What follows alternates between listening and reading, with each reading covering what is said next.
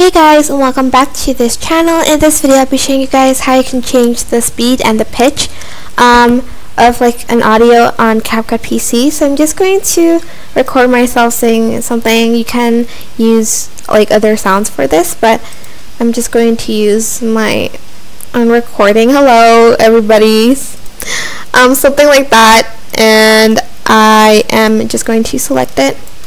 Go to speed here, and here's where you can change the speed and the pitch. So this is the pitch changer, so I'm just going to make it faster, and I'm also going to enable this to change the voice tone too. So this is what it should sound like at the end.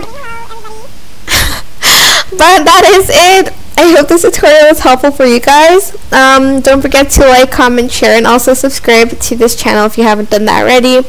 If you have any questions, leave it in the comment section down below, and I will try my best to answer them all for you guys. If you found this video helpful, please click the thanks button above the description box down below. Thank you so much for watching. Bye!